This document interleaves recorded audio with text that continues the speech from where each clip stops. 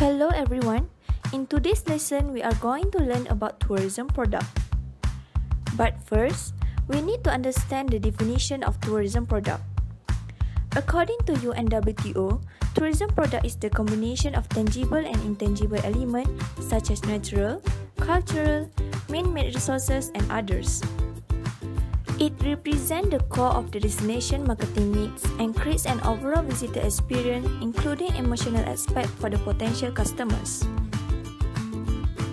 Tourism product can be characterized by three elements, which are intangible, highly perishable, and unstable demand. Tourism products are usually intangible because they cannot be touched or does not have any physical presence. For example, experiences in an airplane, cruise liner in a sea, and visiting a museum are only experienced one day taken place. They can only be reoccurred or realized. Secondly, tourism product is highly perishable. Perishable means the product or services are consumed as they are produced. For example, hotel rooms and cable car seats cannot be warehoused for future sales. The third characteristic of tourism product is unstable demand. It means that the tourism product is affected by seasonal, economic, and political factors.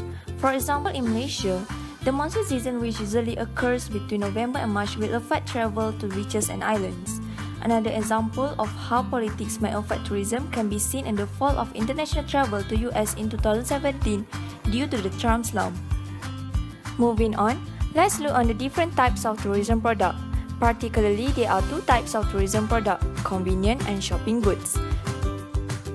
Convenient products are bought to satisfy the immediate desire. These products are usually inexpensive items that require little shopping effort. Urban bus transport and commuter train transport are examples of convenient products. While shopping products are generally more expensive and the tourists buy this product only after comparing it. It also involves shopping time and efforts. In Malaysia, dinner in the sky is quite famous today.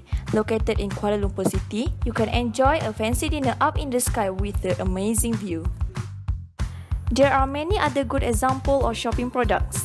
The Mayor of London, Sadiq Khan, recently launched the London Autumn Season to bolster the capital's status as a world-class tourist destination. Tourists in London can now indulge themselves to travel in style with London's finest chauffeur company, EG Chauffeurs. In conclusion, tourism product must accrue a mutual satisfaction for both supplier as well as the receiver of the product. Thank you for watching. See you in my next video.